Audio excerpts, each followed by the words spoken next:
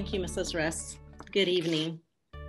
So I'm not going to go through every slide. I'm just going to give a nutshell version so that we are not here all night. And so I want to start with enrollment trends and do want to share with you that there was a decrease of 23 K through 5 elementary students district-wide between September and January 14th. And keep in mind that as we talk about a decrease in enrollment, we are down about 50% of the number we typically see in kindergarten.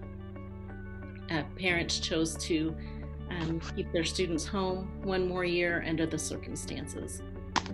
And so a decrease of 170 students in secondary from September 2020 to January of 2021.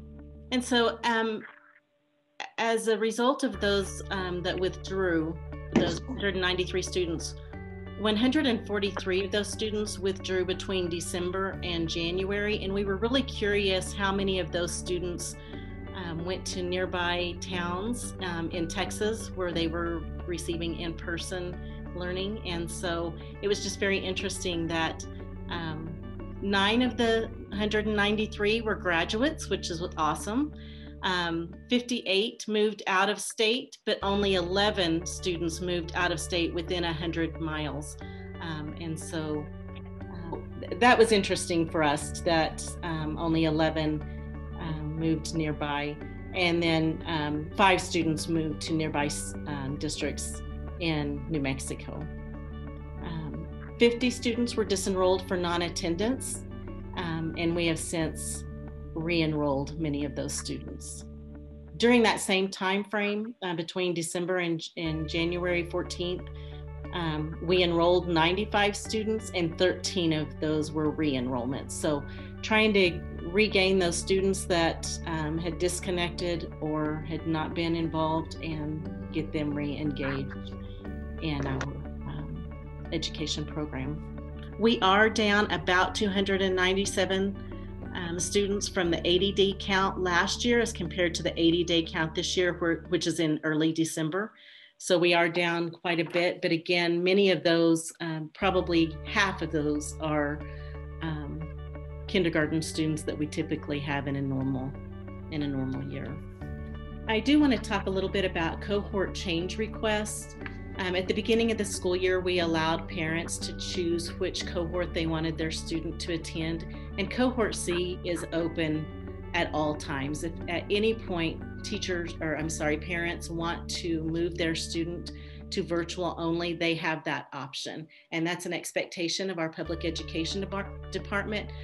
For a variety of reasons, parents may choose that. So we decided that in November, we allowed parents to make a cohort change request for the second semester, as many people had chosen cohort C and then called and asked if they could get back into cohort A or B. And we can't just do that quickly and easily. Every week, the Employee Services Department and I meet to look at numbers in classes to make sure that we're balancing out those cohorts and that we're not overloading classes.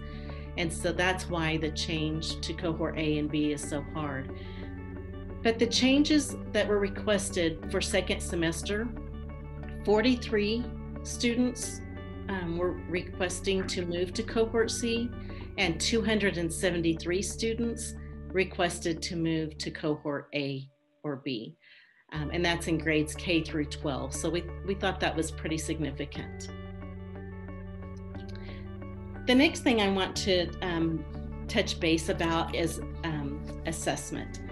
And so one of the things that's not in your packet that we didn't have at the time we put the deadline came to put the board packet together was our local interim assessment. And so we take that at the beginning of the year and then middle of the year and at the end of the year. And it's aligned with the summative assessments that students take that are state required. And so because they're aligned, they're a good predictor of success. And so one of the things that Mrs. Russ will be forwarding your way following the meeting is We were really proud of our students, and this is for grades 3 through 8. 32 to 60% of our students are on target to being proficient in ELA, reading, writing, comprehension, all of those things, the ELA assessment. Unfortunately for math, our numbers were much lower, and 7 to 16% of our students in grades 3 through 8 are on target to being proficient in math. And so we know we have work to do, but that provides us with an opportunity to know really where we need to drill down and look at the standards and where our kids are missing it so that we can provide an opportunity for them to accelerate. So great information, and Lee Morris did a fantastic job of gathering that data for us. Just a little bit of information that came out last week regarding assessments. So as you will recall, last year the state applied for a waiver and we didn't take the end of year summative assessment that we typically take. And until last week, we were still planning to do that this year because a waiver had not been even applied for. But the PED is applying for a waiver for districts to not be required to take the summative assessment in the spring. They're planning for an opt-in method of assessment this year. So we don't have all the details yet, but they should be coming very soon. Our district supports not giving the summative assessment for a variety of reasons, including the opportunity to learn has presented many challenges for our students due to lack of internet, or they have had to take on additional responsibilities caring for their siblings, or maybe working to assist their parents. And consistent and regular direct instruction and feedback with teachers has not been what we've been used to traditionally. And so while our teachers are doing a fantastic job at the best that they can, there have been challenges under this current situation. Another reason is the benefit of taking the assessment does not outweigh the cost of the instructional time that we will have to dedicate to administer the assessments. As well, because the math and ELA and science assessments that were scheduled for last spring were new, and due to the shutdown, those assessments were not given. Therefore, there is no data. There are no cut scores for that test, and there would be no student-specific information or standard level data as a result. So simply, there would not be any information that could be provided to benefit future instruction.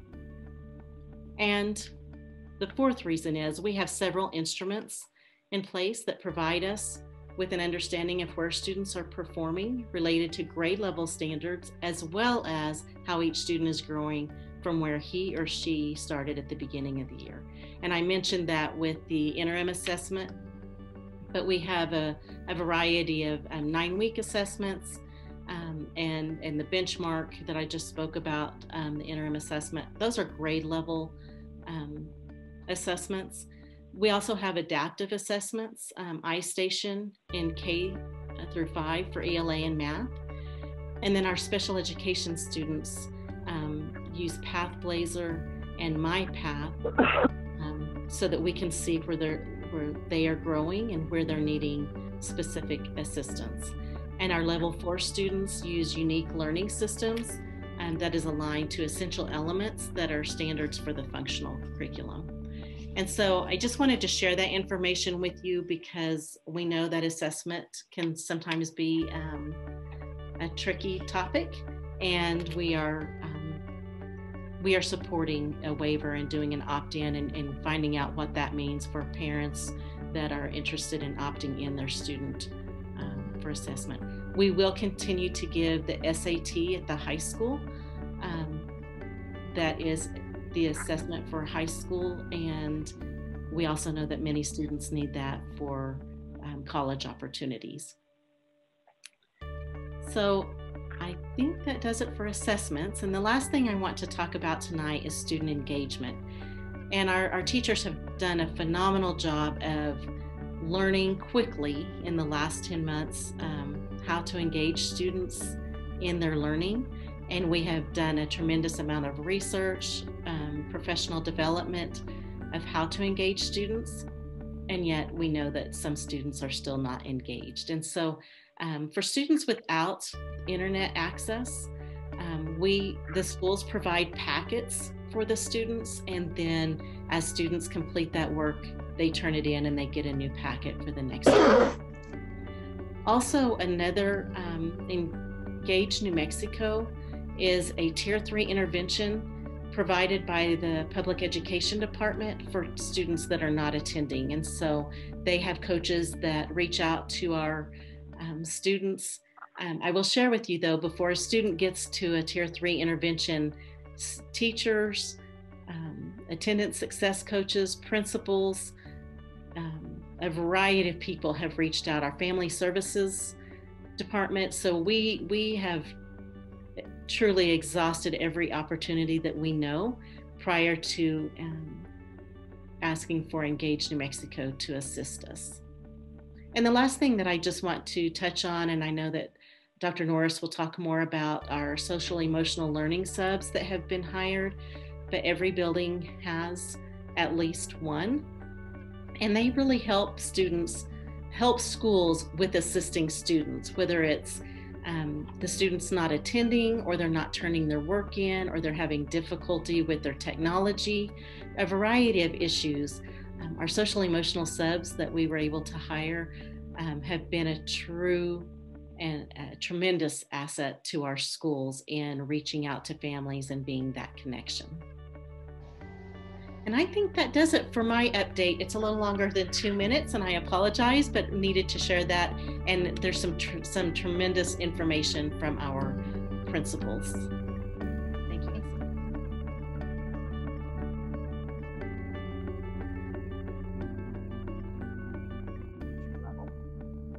Thank you, Ms. Russ and board. It is an honor to get to share with you the elementary performance. So in a nutshell, we have an update. We're going to try to answer, where do we need to be now? Where are we now, and what is the plan? So first we need to find immediate, reliable, and individual results for math and reading. And so we got a nationally normed iStation assessment.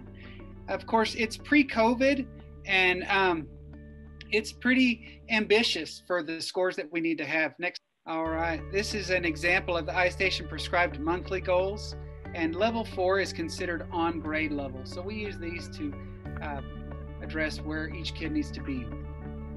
We created charts for math and reading to track the progress from October to December.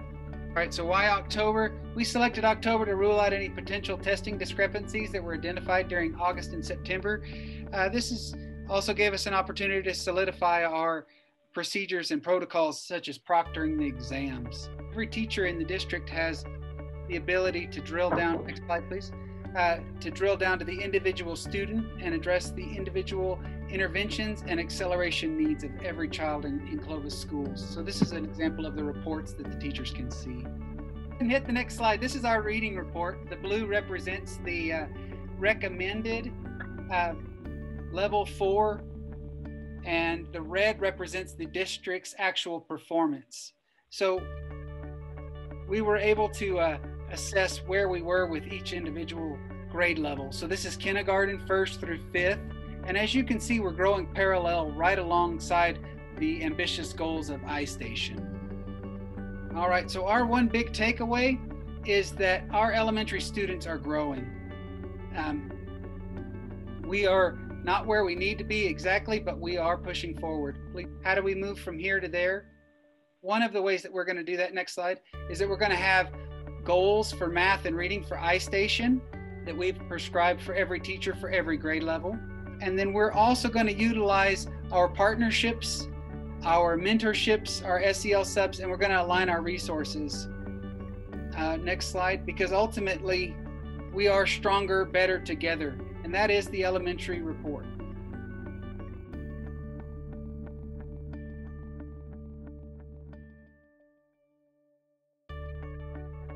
Good evening, board. Ms. Russ, thank you for the opportunity to represent our middle schools. I'm going to begin by looking at our benchmark assessment data. That's what we utilize at middle school. We will take midterms and 9-week assessments. And I really wanted to look at a comparison from last year's midterm and 9-week assessment to this year's. And of course, it's all fall semester of 2019 and fall semester of 2020. As you look in the gray, I just kind of want to touch on a few things. That is 2019. And you can see overwhelmingly that majority of this year we have decreased in most areas. However, there are some anomalies. If you look at the green areas, those are where we have actually tested higher this year than we did last year. Really, to attribute that to anything, my thought process is that we were really focusing on power standards this year because we did not want to overwhelm students with extra standards. We just really wanted to focus and hone in on the key standards. So that could be one reason. It also could be due to the amount of students who did test versus who did not test. As you can also see, specifically Algebra 1, our students aren't struggling too much there. They're doing okay. And so that is a good sign. If you can go ahead and look over to the first semester absences, this is really interesting. We've had to make just a few shifts this year in middle school and how we conducted our virtual learning. And so with that being said, it really did impact attendance, and we utilized a couple of different platforms and ways to take attendance until we finally all came in live and ran on the same exact schedule. So what this attendance shows us is that basically what it is it's absences for every class period, every day, every week. And so we did it weekly. And if you see the item in red, November 2nd, this was right when we shifted over to our live live teaching, and that was our highest attendance or absence rate. And really, we were looking at, it took a couple weeks for students to settle into the new model. Also, we were finally taking attendance exactly the same, where students were in class and teachers, they saw them, that's how they were, that's how they were marked for their attendance. But you can see after that, each week, it has, the attendance absence rate has decreased. And then right now, currently, since we've begun school this semester, the schools were 80% higher in student attendance, which the kids were ready to come back. So that was exciting, and we're still preparing. And then I just wanted to give some data in regards to what Ms. Estes said regarding our no internet. I wanted to give you the raw numbers. And for middle school, we had 75 students overall in the fall semester who did not have internet, and we were able to decrease that to 36 by the means of items that the city provided. And so we're proud that that was able to decrease. But also just wanted to reiterate too that those students do receive paper packets as a form of their education. It's not the best, but that's what we're providing at this point. So really just some of the takeaways I wanted to share, that overall in middle schools, we are still continuing and pursuing many of the items that we have plotted for from UVA. We continue to still practice capturing kids' hearts in the classroom as well as building level. We have staff social contracts. We continue to have data meetings, which was another press that we did not want to give up. We do have monthly PLCs. I will share that we have done, as the middle schools have done a really great job at having our teachers work together. They actually district-wide. So a 6th grade science teacher, our 6th grade science teachers, they meet weekly just to lesson plan, and it's not building level, it's district level. So that is something that we've been able to build over the last few years, and we were continuing to be able to utilize that in this platform. And we're very proud of that because they're looking at each other's data, they're planning together, and our students across the district, if they're mobile, they're getting the same from school to school. So just wanted to touch on that highlight.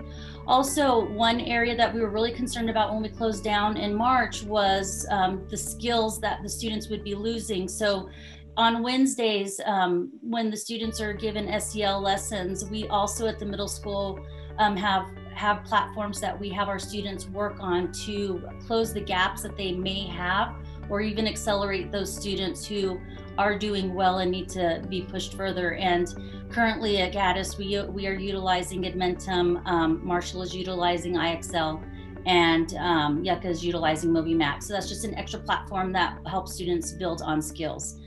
I just want to finish with, I think what we have learned overall is when something isn't working, change it. And we really have done a good job at looking and shifting and just assessing what we're doing and changing it as necessary. And when we finished the semester, we really did, the kids were doing really good, and our teachers are doing really great with online teaching and strategies that they're using.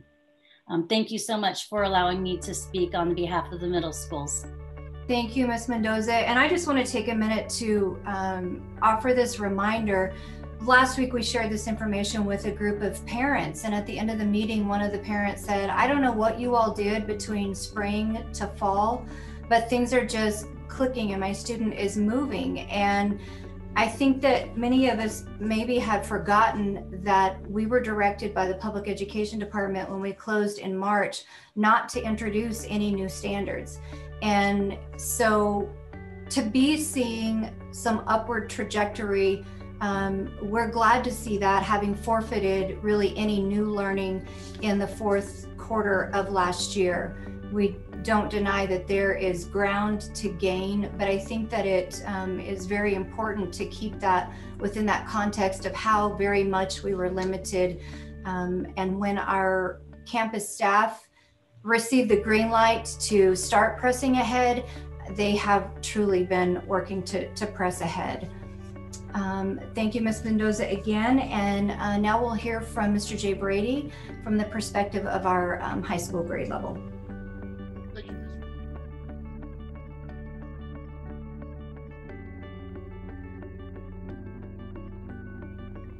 Thank you, Ms. Russ, members of the board. Appreciate the opportunity to be able to share some information with you from the first semester with our 9 through 12 student clusters. So I want to start by saying that my interactions with our teachers 9 through 12, and I really want to drive this point home, our teachers are amazing and they're heroes.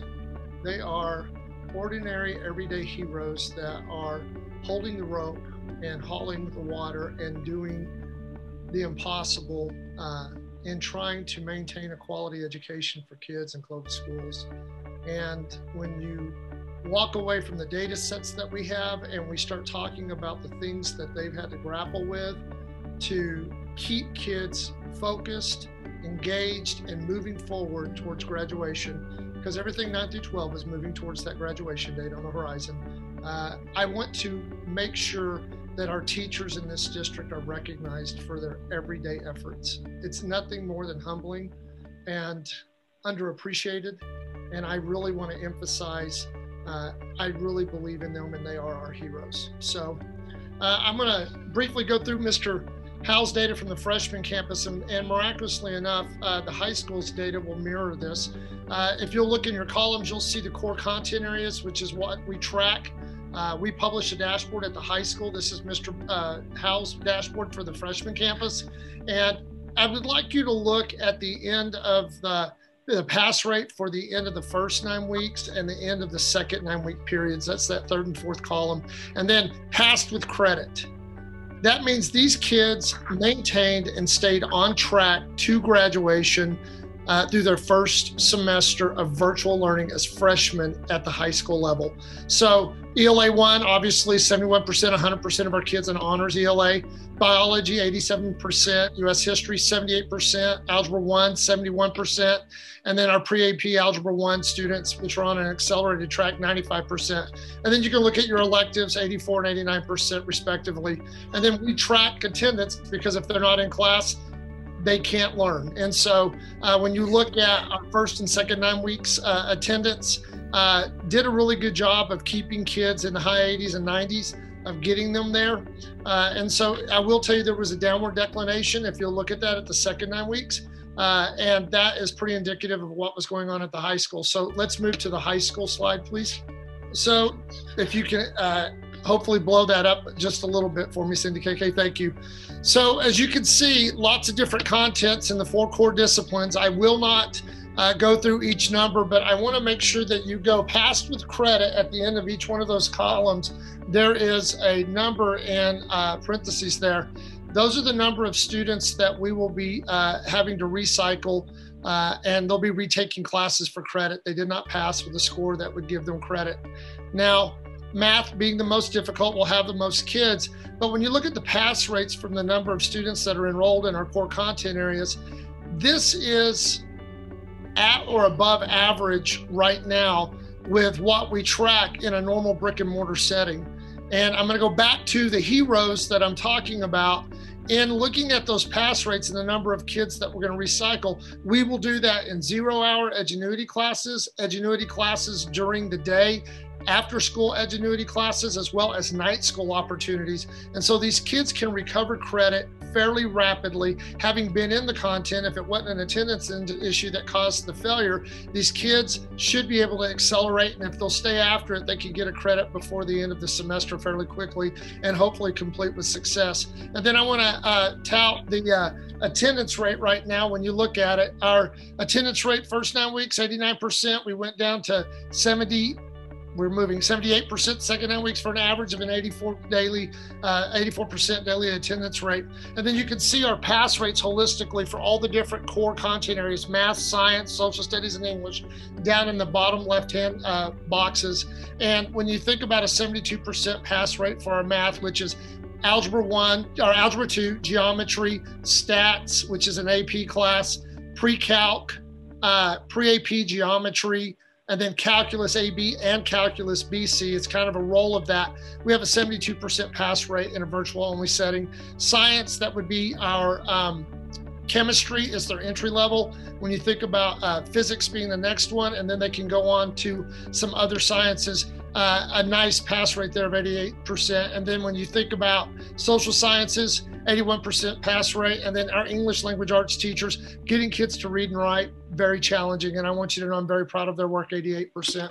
So that's the data to show the numbers of kids that when you have 1,500 kids on campus and you think about, more than 2/3 of your kids are on track in the pandemic reality that we're living in towards credit, making credit towards graduation.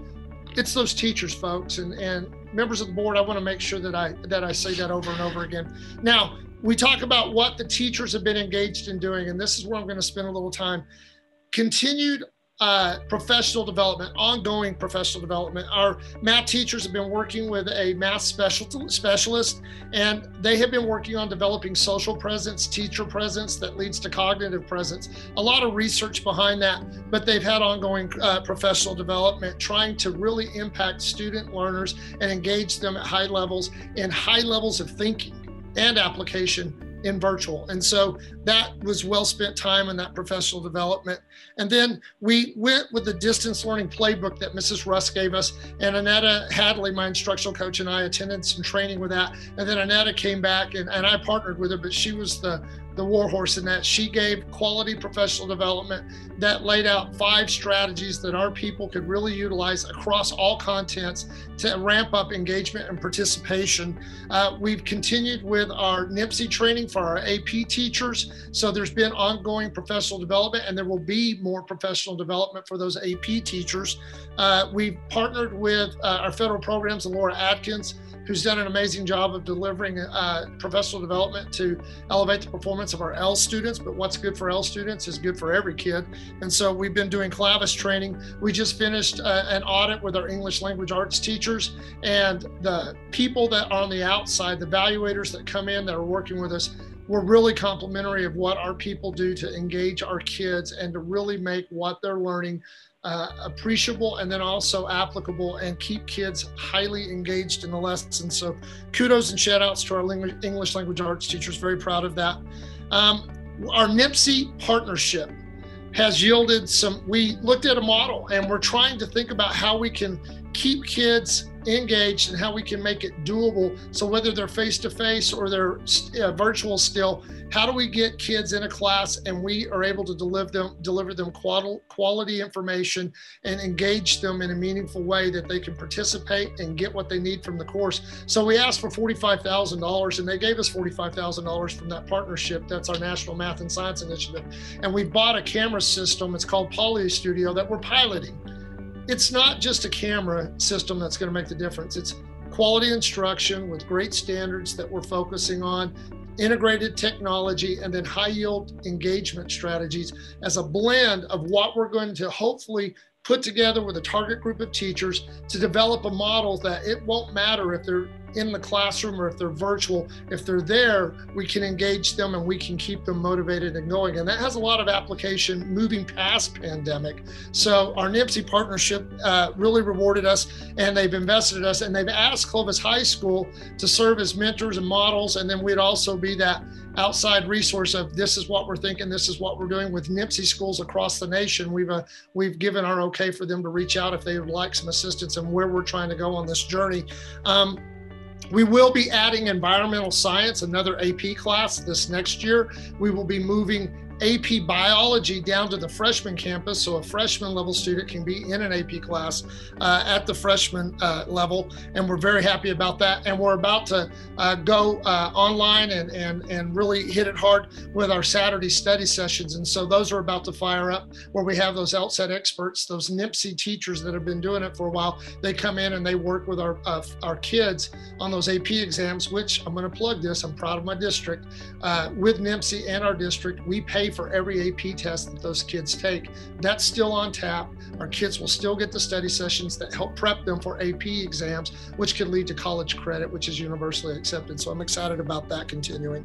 I'm going to shout out for Melissa Wynn at our Early College High School, but she's also our Carl Perkins director. That's that CTE group. The PED was just here and did a CTE audit with our kids and with our teachers, and they looked at our programs of study. They looked at the training that's applied, what we're doing to engage our kids, the quality of the environment, the access to resources. And I'm going to tell you something, Melissa Wynn could be running the CTE program at the state, and they had raving remarks for what we have for programs of study for our kids. But I'm going to give this comment to you that they gave that was probably the most powerful for me. They reiterated this several times as they interviewed our staff. Our staff demonstrated that they are all in and they will do whatever it takes to help a kid. That their hearts and their minds and whatever it takes to engage a student, they're there. And that resonated in that audit. And when you get that kind of feedback, I want to make sure that the CTE teachers and Mrs. Wynn really get that. But you know, that's every teacher at Clovis High School right now. I can't be more proud of my people. So Early College High School, they have hired subs. We have a strong enrollment going out there. I'm going to say it's right around 150-ish. It's varied a little bit, but Melissa Wynn's got kids that are out there in programs of study. They stand ready to go back and re-enter with the high school classes as well as some of the college classes. The kids that were in project-based classes have been allowed to go. So if they were in a shop or a medical program of study, they've been allowed to go to some of those classes. I won't speak to all the specifics of that, but we have had early college kids out there, but we're set and staged and ready to go back to a return and get them back there. But the support, the wraparound support for those kids and the resources, that partnership with CCC, I want to commend Mrs. Wynn and Robin Kirkendall and Miss Estes and the union there, because they really have driven a vision, and those kids that are in that model are going to be, they're highly successful, and they're going to graduate with that associates as well as that high school degree, and they're advancing very well with a lot of support, and that's because they're keeping their eye on the ball there. Our SEL subs, I want to thank the district for listening to taking that one thing off the plate and helping our teachers manage everything that we're asking from them and virtual only. The management of everything that we do is just hard, and it's time consumptive, and there aren't enough hours in the day. So Cabinet, Mrs. Russ heard that, brought those SEL subs, which Dr. Norris will bring in some information on, but they're doing their job. I want you to know that it's not that they brought it, they're calling, and the information that they're giving, well, it's kind of overwhelming. And when you think about 1,500 kids in a school and the volume of information they're getting, you know, just so you know, this is what's going on with this kid or this family. Our APs and our counselors at this high school have responded to the challenge and what they've done to wrap around and support kids and families and to keep them going to school while they're living through crisis. They need to be acknowledged for the heavy lifting that they're doing to support families and the community. So our APs and our guidance counselors are truly an invaluable part of the team of what we're doing to motivate and drive towards that graduation. Pod workouts are still going. Mr. Baca, Coach Baca will give you an update on what's going on with that. But I want to talk about our coaches and the fact that they've kept hope going. Our high school coaches across the board and every opportunity we have to participate and to compete, those coaches have been the driving forces in keeping their teams going and keeping them motivated to that future point in time for participation. And we have one now. So attaboys and attagirls for our coaches. I'm extremely proud of the time they've been doing those pod workouts. They've lived with every rule. They've set the model. Coach Baca said, this is what we got to do. And those people went out there and they put the standard for others to follow. And I'm real proud of what they've done there. I want to say something about another opportunity. We've got a partnership with CCC again in the form of a USDA grant. We're looking at implementing a new program of study that's wrapped around horticulture.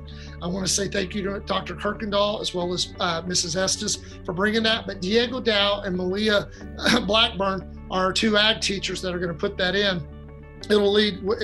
Kids can work through the course requirements. They'll end up with a cert, which can lead on into an industry demand for agriculture and greenhouse production. So we're really happy about that. Hopefully we can get that worked out, but we're in the process, the beginning stages of doing that. Some of the challenges, I want to make sure you get that. Thank God we're coming back, because that's been one of my big crosses to bear. I don't know how you can be in a CTE class when you're supposed to be learning how to weld and learn to weld meaningfully if you never have a stick in your hand learning to weld. And so I want to commend our CTE teachers again for what they've done to make sure they taught shop safety and the equipment specs and what kids needed to do to be ready to go in the shop. And I can guarantee you those labs, those shops, those kitchens, those places where kids go in and get to do the projects, they're going to be on fire and up and running when we get to return with our kids. So we're really excited about that. Amazing stuff there. And then the last thing I will say is we've grappled, and I know I've gone over my 2 minutes, but I think at the high school level, when you think about how to press and release with what we're asking kids to do, our kids are still getting a quality education. They're getting one that'll prepare them. A credit will mean something when we get through this. The diploma we give them will have value because it still has Clovis High School on it, which represents the community of Clovis. And we know that we're doing our very best to prepare our kids for that workforce or that military experience or that college experience.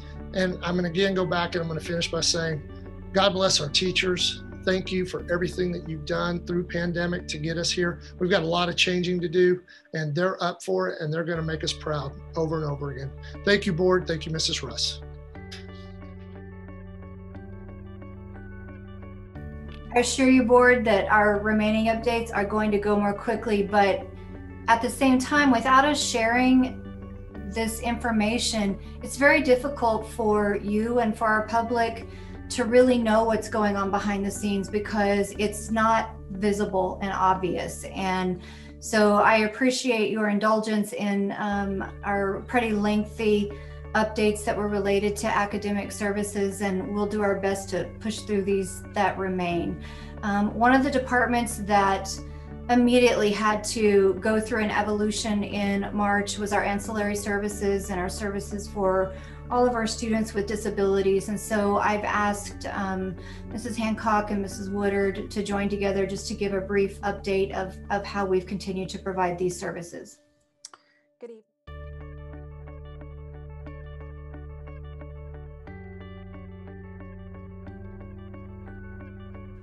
Good evening, Ms. Russ and board. Thank you for letting us have just a few moments to kind of talk about what is happening over at Student Support. We did not include graphs and charts specifically with our kiddos because our kiddos are part of what you just saw as far as how things are going with academic performance and attendance.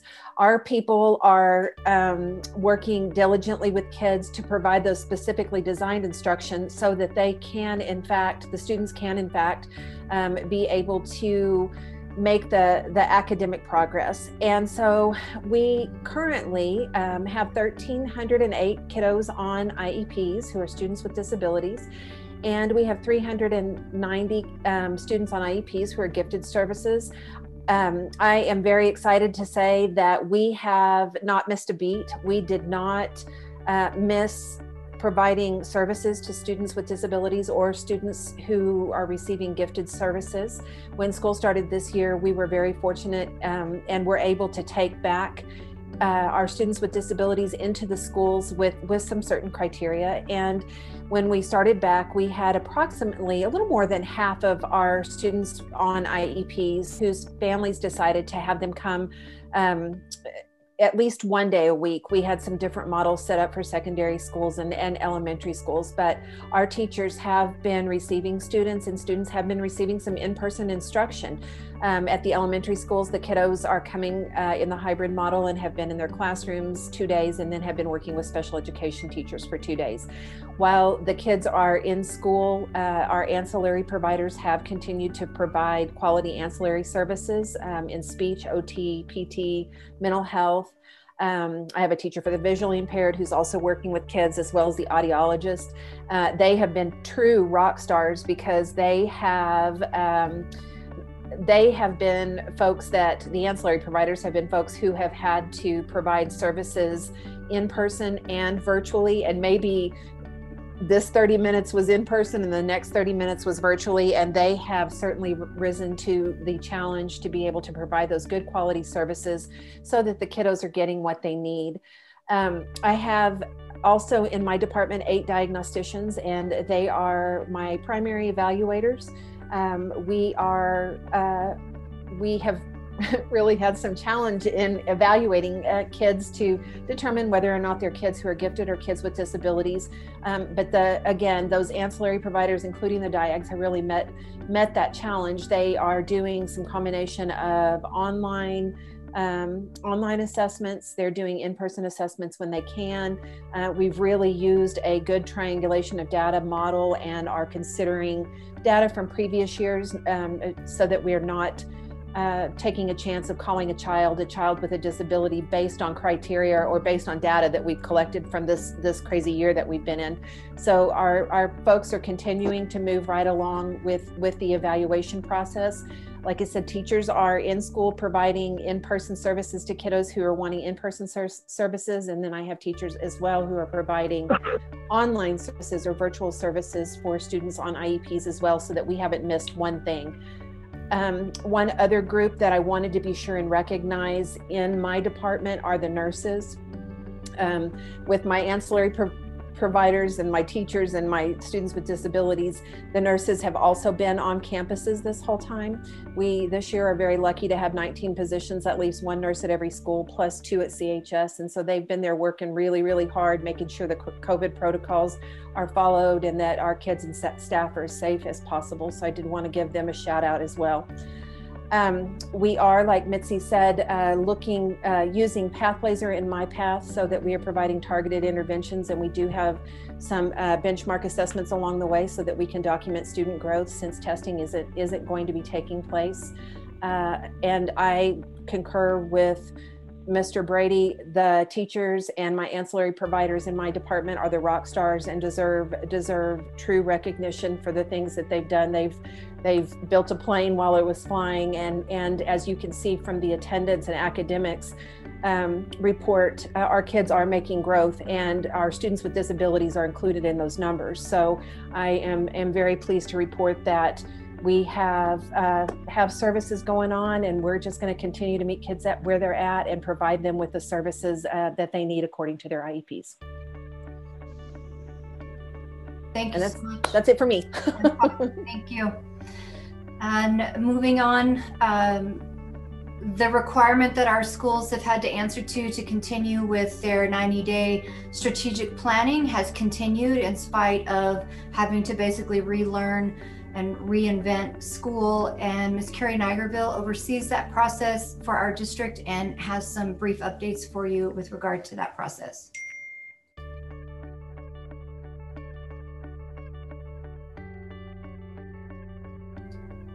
Thank you, Ms. Russ, and good evening, everyone. As you know, all of our schools are required to submit 90-day plans both in the fall and in the spring.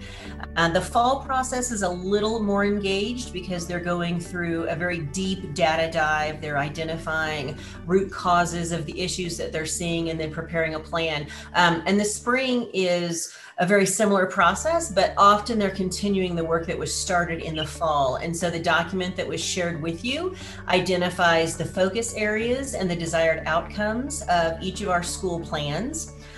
You've heard already what an incredible job that our teachers are doing and our service providers, but I also want to really give some kudos to our principals because they have not let up in the push for improving the work that they're doing and improving outcomes for kids. And none of them have taken the position that we have enough going on just trying to get through the day. We don't need to have a 90-day plan that really pushes us even further. Instead, they have really taken to the challenge. Nearly half of our schools have a focus somewhere on virtual engagement because they really see the need to improve not only the experience for kids, but ensure that kids are exposed to rigorous instruction and they're held accountable for rigorous response. We also have about 50% of our schools that are engaging in the DDI process with weekly data meetings. And so they are jumping in to make sure that teachers have an effective protocol and process to follow for effective planning and then using data from their student assessments to plan for instruction. So just kudos to all of our school teams. And I leave you with that for a 90-day update. Thank you so much, Mrs. Nigerville. As you know, we received some additional federal dollars, and we have, or I should say, Ms. Laura Adkins has gone through the process to revise how we use those dollars to meet the needs that we've seen. One of those great needs was to provide those SEL subs, and so I've asked Ms. Laura Adkins to give you an update specific to our use of our federal dollars. CARES Act.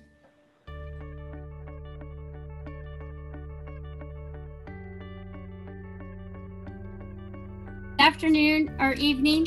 The district participated in 2 CARES grants through the state, that the federal money passed down through the state.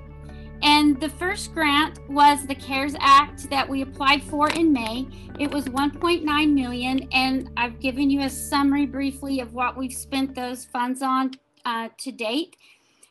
We are encumbering most of our funds to do replacement laptops and to support those principals' initiatives to either at the secondary level help support credit recovery, enrichment opportunities to accelerate learning, or at the elementary level as soon as we can get more students on site and in the month of June plan for summer type instruction to accelerate those learning opportunities and close those learning gaps. The second CARES grant was just for internet service, and 100% of that has been spent on providing services for the internet. You may be wondering, why do we still have kids without internet? And Mrs. Shauna Russell will explain that. That is her specialty in this report. So the two have worked together to provide lots of safety equipment to keep our schools engaged and safe while they're on campus. I also want to just take an opportunity to let you know that our family services team has still been out in neighborhoods and knocking on doors and really supporting the principals to finding those kiddos, getting kids re-enrolled and connected back to school. So even though we've been in a remote or hybrid setting, our family services team is still making those connections with families, and my shout out goes to them as being out on the front line supporting our schoolwork. Thank you, Mrs. Russ. Thank you so much, Ms. Atkins, and to your department as well. Mr. Borio. Mr. Borio, can you give us an update with regard to our fine arts programs? Yes, ma'am. Thank you, Ms. Russ, members of the board, and special guest Representative Crowder. I'm just going to highlight a few things here and just give you some updated information. We're extremely proud of our teachers and staff, as Mr. Brady said. They continue to plug away at music education despite big challenges that the New Mexico PED has presented us with some of their policy changes. Our elementary staff continues to meet weekly. Whether we're in hybrid or remote mode, they deliver live instruction to all 3 cohorts of students each week. I want to give a shout out to Arts Academy and to Sarah Hennessy. Anybody that knows Arts Academy knows that the Nutcracker is a huge production for them and has been a tradition there for a long time. And they figured out a way to get it done this year. And so we just want to tell them thank you and congratulate them on a great performance. We also spent a large chunk of our elementary fine arts funding this year buying visual art supplies. Every elementary student in the district received an own individual packet of art supplies so that they could do art lessons throughout the year and not have to share supplies and worry about COVID practices. So our elementary teachers have been doing live art lessons with every student across the district since the second 9 weeks. Right now, our elementary music teachers and our elementary art teachers are actually working collaboratively on a project centered around the idea of Ubuntu, which is an African word that means I am because we all are. And so just focusing on this idea that we are a community, and despite the setbacks that we've been placed in, that we can still come together and create something beautiful. We're also continuing our CCC Culture Arts series. The 5th graders were able to experience the Delbert Anderson Trio last fall. And then tonight, actually, the Take 3 string trio is going to perform, and we will have a performance of that for our students to share next week. In secondary music, we're still continuing to offer the best instruction we can while students are at home. Those teachers meet weekly as well and continue to plan and create lessons. We were able to share the high school choir performance with you right before the end of the Christmas break, which again is something traditional for them. So trying to keep tradition alive in these weird times. The band production of their custom show, Purple a la Turk, is in the middle of being edited and should be out in the next couple weeks. As Ms. Russ stated earlier, the biggest challenge we face, especially in moving into hybrid, is the PED still has a no in-person singing or instrument playing policy written into the guidelines. And so we are fighting that from the NMMEA. We have also had the fortunate support of Mr. Baca and Ms. Russ. They were able to include that in their letter and in their appeal to the PED this last week. So we feel very supported locally, and there's good support across the state. We just have to get the PED to listen to us and help them to realize that we have what we need in place in order to let students come to a performance-based class and actually perform. So we appreciate your support. Thanks, board. Thank you so much, Mr. Borio. And we are music in Clovis, aren't we? And I know no one's all that interested in athletics, but we've decided to invite Mr. Baca to give us an update as well. Thank you. Thank you, Mrs. Russ. So first of all, let me express my gratitude and thankfulness to this school board and to the school administration and the Clovis schools for your support for athletics. You know, it can't happen without that support, and our success definitely is connected to your support. So thank you very much for that. So I want to back up all the way to the month of June when we were told by the NMAA and the PED that we could actually begin workouts with our kids. Of course, we were placed into restrictions, pods, and having to have PPE and temperature checks and all of that kind of stuff, monitoring forms. And what ended up happening was we ended up having nearly 500 students participate in our athletic programs starting back in June up until this point. And that number has continued to steadily be close to that 500 students. So, you know, Mr. Brady talked about heroes. Well, our coaching staff are superheroes. You know, on top of their teaching responsibilities, they've also continued to work with our kids in the athletic world as well. And I'm so proud of our coaching staff. You know, one of the challenges that I presented to them back in June when we first started was the one thing we're going to do, because we're known across New Mexico as the toughest athletic program in the state.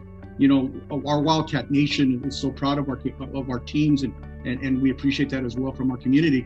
But I challenged our coaching staff and our athletes to keep in mind that, I don't know what day it's going to be, but someday we're going to get to play again, and we're going to have to be ready to play. And unfortunately, a lot of school districts in the state of New Mexico did not allow their athletes to work out in pods. Again, I'm thankful our district did. And so, I kind of felt as though, as we continue to say that over and over and over again, that people began to doubt that that was ever going to happen. And fortunately today, we heard the great news that Ms. Russ alluded to. So as far as that's concerned, we're going to have to continue to stay in pods until at least February the 22nd, at which time perhaps athletics can begin, provided we do have a plan in place to bring our kids back onto campus in the hybrid scenario. I do have a meeting with the New Mexico Activities Association tomorrow to get some more definitive information in regard to what that's going to look like as far as what the seasons are going to look like. So when sports will start, how many weeks we're going to be able to compete. Will we be able to have fans in the stands or not?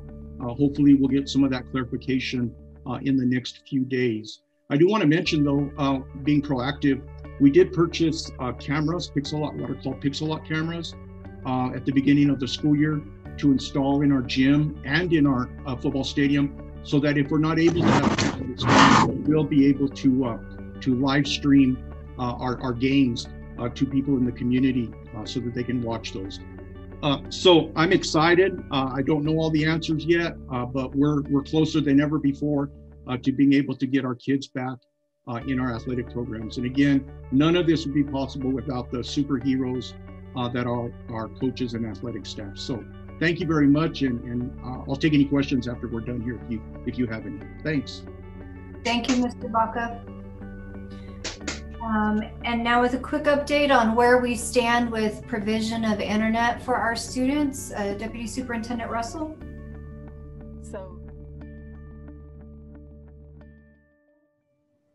So thank you, Superintendent Russ, members of the board. So we are currently working with Plateau for areas that are in the fiber network, in Suddenlink for areas that do not have fiber to provide internet into the homes of our students who do not currently have internet. One of the problems in trying to figure out the internet and to provide internet for those students is that it must be SIPA compliant, which is the Child Internet Protection Act. So all of our CMS devices are SIPA compliant, which means that there are areas of the internet that are blocked from access. When the internet providers install service into a household, the internet is wide open. So if the student uses a personal device or home device to access the internet, they have access, full access to the websites. So we are working with their attorneys to draft a release. We've got a draft back into Suddenlink's hands, so it's moving just slowly to inform the parents of the possibility, and the parent assumes responsibility for internet access if their kids are using a personal device. So Clovis Schools is going to pay $20 towards the student's internet bill at Plateau, and when they sign up for fiber service, they have the option of choosing a faster internet than what their base rate is. But CMS is going to pay the $20. If they want a faster internet, then they would pay the difference. And we have agreed to do this with Plateau through the end of June. At that point, the parent would be responsible for disconnecting service. For Suddenlink, Clovis Schools is going to pay the installation charges and the monthly service cost for 6 months. So if that starts in February, then it'll be through July. At the end of that contract, the account would automatically disconnect. And if the parents are interested in continuing that internet, then they would have to call Suddenlink and get it installed under their name. Suddenlink's internet will be under Clovis Schools' name. So to get service at Plateau, the student must live in a fiber area. Sorry about that. They will take the voucher to Plateau and work with them to set up the service. Plateau will complete the service address and account number on the voucher. The voucher is brought back to the school, who will forward it to Cheryl Forrest, who has been my right hand trying to get this internet stuff going. She will add the account to our Plateau spreadsheet, and then we will pay those charges every month. To get service at Suddenlink, the school secretary have been working and have an ongoing list right now with the parent's name, their home address, a good contact number, and the student's name. As soon as we sign the contract with Suddenlink, we will send them the list of these names. Suddenlink will contact those parents to gain access into the house to install the internet and the service. So Suddenlink will directly bill Clovis Schools for 6 months worth of service, and at which point, again, the service will be disconnected. And I think that's the end of my report. Thank you, Ms. Russell. And now we'll shift into a look that's connected to our employee services, and we'll begin with Deputy Superintendent Strickland.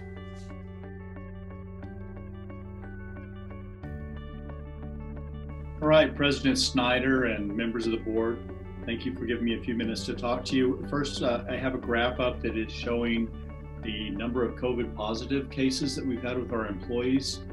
And if you'll notice, all the way from March through September, we had very little COVID activity in our area, even though we were in a pretty lockdown situation. We did have a spike in October with 31 cases, and then November was the really intense month for us, and we had a total of 63 cases. I was expecting us to have quite another increase with Thanksgiving and winter holidays coming up, but actually in December we saw a pretty good decrease and went down to just 36 cases. And right now, as of today, and we only have another week or so left in January, we're still sitting at 33 cases. So I'm encouraged by that. I know that we had an opportunity to have staff vaccinated last week. My wife and I got ours, and we did really well with that. We had a total of about 300 employees that expressed interest in getting that vaccine. So I think with the declining numbers in the vaccine, hopefully we're trending in the right direction. If you want to move to the next slide, Cindy, if there's the employee services report. I know that we talked about the difficulty in having subs and getting subs to come in, but on the other side, Mandy Carpenter and her team have done a super good job of keeping our employees hired, and we're actually still at one of the best places that we've been in a long time when you look at total number of job openings. Right now, we have 40 openings, but if you take out 16 of those are coaches, and if you take those out, because we're waiting to see what the governor said about return to sports, and then you get down to just what we would consider a basic teacher, we really only have 1 elementary and 3 secondary basic teaching positions open. The 1 elementary is actually a dual language position, and we already have a hit for next year to fill that position. And then the secondary ones are typically kind of difficult to fill. We have an ROTC, a family consumer science, and an art position. So in the last several years, this is definitely our best employee services report. One of the other benefits that we learned during this time in COVID as far as employee services go is that we've been able to work with people that have moved, even some people that have moved out of state, because we have jobs that we need to have performed that can be performed remotely. And so in that area, we've learned how to do that and that we can do it successfully. So thank you again for giving me a couple of minutes of your time. Enjoy your evening. Thank you so much, Mr. Strickland. And next we have Miss Mandy Carpenter, who does some really great work in the district, leveraging some of our very best teachers to move initiatives across the district. And she's going to share out some information of the work that our teacher leaders have been undertaking.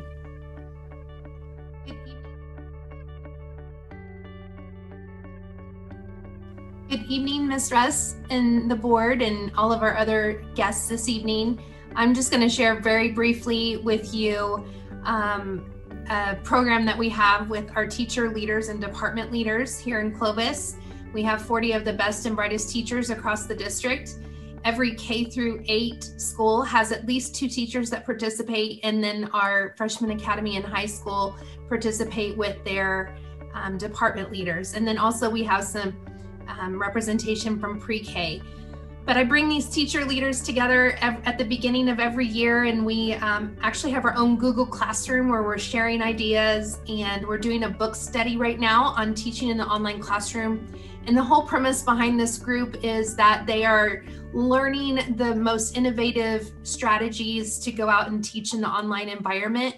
And then they are going back into their buildings and providing professional development to their entire teaching staffs in little bite-sized chunks.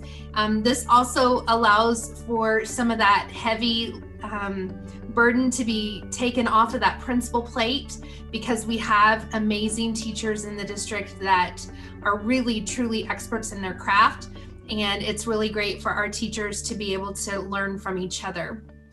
This year, our book study is Teaching in the Online Classroom from Doug Lemov, who is the guru of all things education right now. And so we're really excited to be developing our virtual strategies. Next slide, please.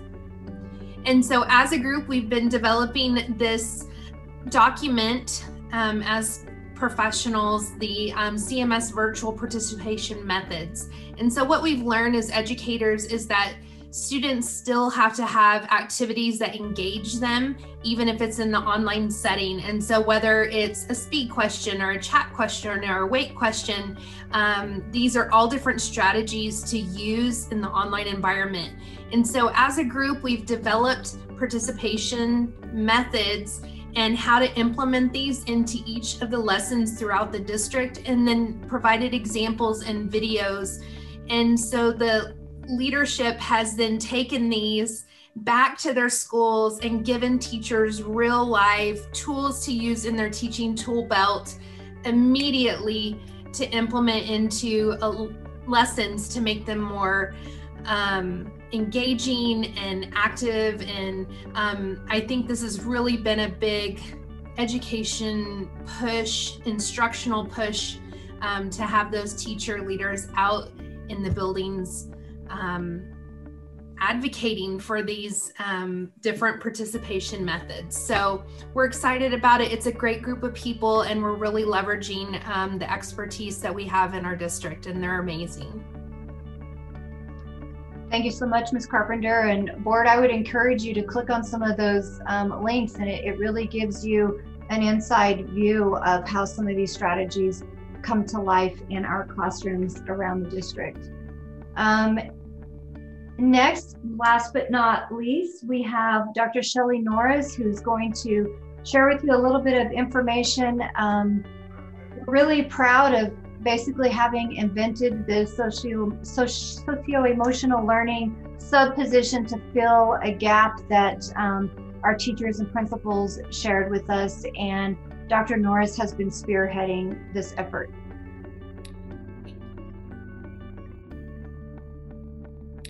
Thank you. So good evening, Ms. Russ and board. I know that you can tell from the slide, and if you have the packet, you're probably going, is Shelley really going to go through all 7 pages? I'm not, I promise. So I'm going to hit the high points, and we're going to assume that you're going to look at the logistics like pay and hours on your own packet. But I think at the end of the day, the illustration probably best describes this role, and it's really connecting the hands, the hearts, and the home. So really it's the school to home relationship. And I think originally we decided upon putting the social emotional subs in each of the sites. By the way, I know it was mentioned previously in a couple of other shares from other people. We have, depending on the size of the school, the greatest number of SEL subs, social emotional subs, is at the high school. We have 6 there, and then each elementary school qualified for 1. So the bottom line is, one of the things that we were really kind of posed with specifically back in the spring is quickly realized that it's really hard to keep up with all of the kids when everybody's not coming to school, and we were having challenges reaching out to families and getting kids to log on, just kind of lots of extraneous factors. And so by putting these people in place, these people are really helping not to be a substitute for the school, but to be a supplement and somebody to help reach out. to families and to remind them, hey, we're still having school. And there was a lot of kind of mixed messages during all of this. So it's worked out absolutely beautifully. Cindy, will you go all the way to, I think, what the principals are saying? Keep going. There you go. And I think one more, you got to go back down. Sorry. Yeah, right there. So I think the bottom line is, here's what the principals are saying about their SEL subs. So I did a survey of principals several weeks ago and said, you know, what's the best thing that's happening with your subs? And I did provide you with those questions in the packet. But the bottom line is things like parents have an extra person with the CMS connection and they wish to vent to or talk to. We have kids who haven't attended since Thanksgiving and now they're attending this week.